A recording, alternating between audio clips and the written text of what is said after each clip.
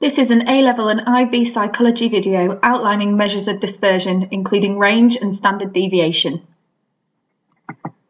So measures of dispersion are a type of descriptive statistic which involve quantitative analysis, and they tell us about the spread of scores across the data. And the two different measures that you need to know for A-level psychology and IB psychology are range and standard deviation. So range is simply the difference between the highest and the lowest values. The higher our score for our range, the greater the spread of scores. The lower the range, the less spread that we see. The range is very much affected by anomalies because it is such a simple calculation, the highest score minus the lowest score, and there is no indication of how the scores relate to the mean. If we were going to calculate the aggression in males, we can see here from the data in the table that the highest score is 10 and the lowest score is 4. So to calculate the mean, it would be a simple solution of 10 minus 4, which equals 6. And this would indicate to us that the scores in our data have quite a wide spread.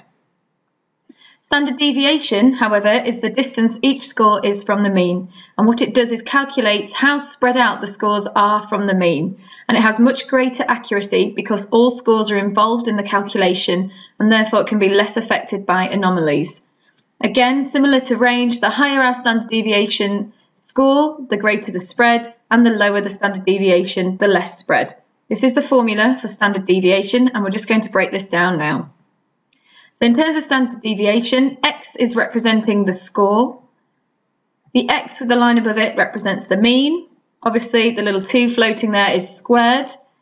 Sigma, or the big E, is our total. And then we have to divide those calculations by number of values minus 1, which is represented by n minus 1. And then we must not forget the square root of all of those things. So the first step in standard deviation is to calculate the mean, which is represented here. So we need to calculate the mean in order to be able to take it away from each individual value. So to calculate the mean, we add up all the scores and divide it by the number of scores. So 5 add 7 add 4 add 10 add 9 is 35. We divide that by the number of participants we have, which is 5, and that gives us the answer 7. So that allows us to now calculate what x minus the mean would be.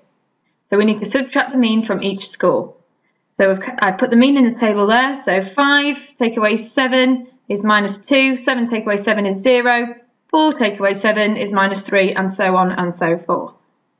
The next step is to square the deviation. So the deviation, as you can see in the formula, it's circled there. The deviation simply means the score minus the mean. And we square them quite easily because these numbers are quite straightforward. So minus 2 squared would be 4, minus 3 squared is 9, 3 squared is 9, and then 2 squared is 4. Then what we have to do is find the total of the squared deviations, which is represented by sigma in the formula. So we add them all up, add up all the squared deviations, and that gives us the answer of 26. So 4 add 0 add 9 add 4 is 26.